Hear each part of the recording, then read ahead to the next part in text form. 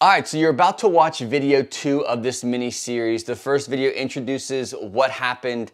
It also covers the first 2 most important things that you've got to do if you are in chronic pain and you're having a massive flare-up, or you're not usually in pain a whole lot, but you are having an acute flare-up. Those 2 things, you've got to go watch that. So make sure you go back and watch video number 1. This is video number 2. It pertains to all things walking and what I do in my mind, what I do physically to use walking, not just to get out and move, but as a powerful tool to get myself out of pain. This is a critical step that you've got to have in your back pain journey. I'm gonna break it down and show you exactly what I do as I'm walking and why I do it and why you're gonna start doing it for your relief. Again, if you have not gotten already, a great guide that goes along very nicely with this specific mini series is my back pain workshop. It's completely free. It dives into all of the content that I'm talking about, and you're gonna see me actually do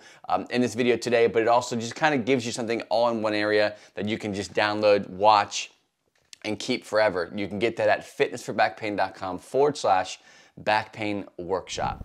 All right, so let's talk really quick about the walk. This is how I structure and think about my walk as I walk through this downpour that we're having here in Florida when it's perfectly sunny outside and it's raining, so bear with me.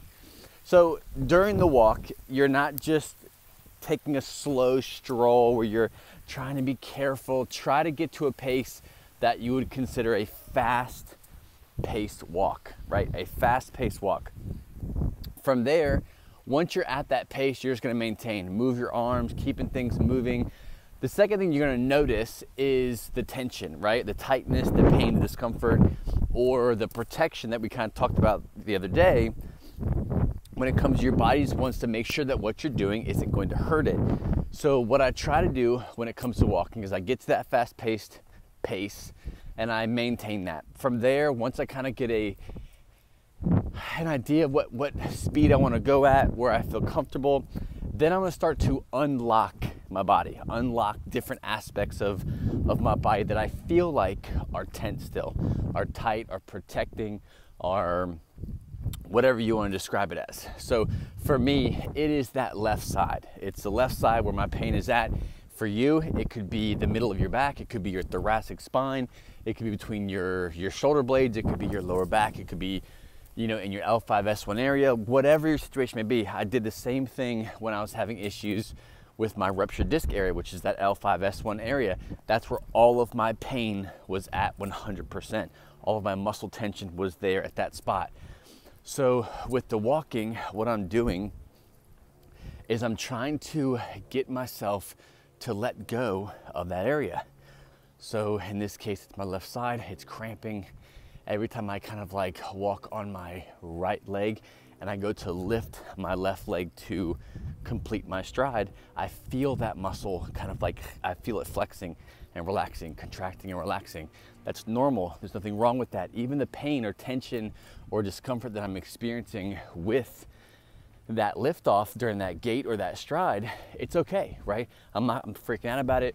So what I'm gonna do instead is, I know the pain is coming from a muscle contraction, so I'm actually going to allow it to relax as best that I can. You can't stop yourself from doing things that subconsciously God created you to do, right? Your body's designed to do certain things on its own that you're not gonna control ever. So when I say relax your lower back during an activity that feels or seems impossible to relax your lower back, think of it more of like the extra contraction, the extra work that's going on. So as I'm walking, I've got my feet up, I'm going good. In my mind, I'm like, just chill, just relax. Don't protect, don't do anything in your lower back outside of what your body's already doing naturally. So from there, I will just hang out. I'll continue my walk, continue doing it.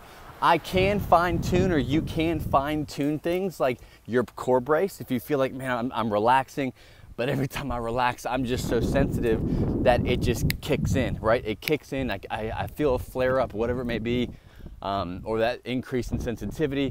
What should I do? My I would encourage you to play around with your core, right? How does your core feel when you brace it? If you have some kind of smaller, gentle contraction in the core to kind of help stabilize the area, that might help. Outside of that, dial back walking, dial back your speed, dial back how often you do it, fine tune it. Pain relief, whether it's acute or chronic, is set on a dial. You have your own specific dial. It is your responsibility, not your doctor's, not your surgeon's, not your therapist, not anyone else's responsibility other than yours to learn how to dial up and dial back exactly what you need. So that's my fast-paced talk. That is what I do. Those are my thought processes while I'm walking, mentally letting go, physically letting go, and just getting my walk in, getting myself to trust being in this active kind of state, trust moving, trust using those muscles that I hurt or that area that feels tight and tense and painful. I'm not gonna fear it, and I'm gonna get out there and do it.